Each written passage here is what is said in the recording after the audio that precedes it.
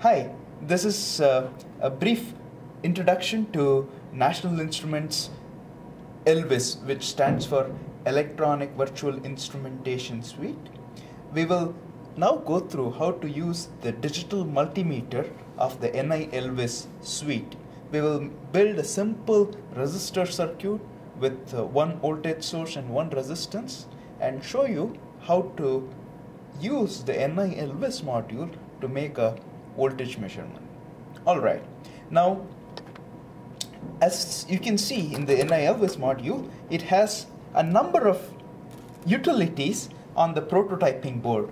This blue color board that you see is called the prototyping board, and this white color module, which is called the benchtop module, has utilities such as a function generator here.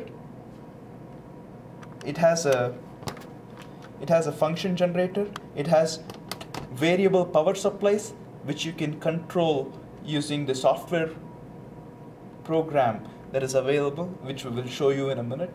It also has a digital multimeter here.